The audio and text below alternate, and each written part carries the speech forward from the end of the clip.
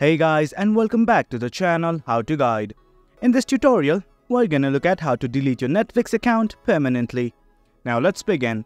On any browser of your choice, simply go to netflix.com and hit on enter right now. Now this is the official homepage of Netflix. If you're tired of your Netflix account and being billed, well, worry not, we're here to help you delete your account. At the top right section, you will find your profile icon. Simply hover over it. Something like this will open up. From here, simply go to the Accounts tab you'll find right here. Once you've clicked on the Accounts tab, initially you'll be in the Overview page. You can scroll down. There is Membership, Security, Device, Profiles and everything. But right now we simply want to delete our Netflix account. So let's begin. Simply click on the Security tab right here and something like this will open up.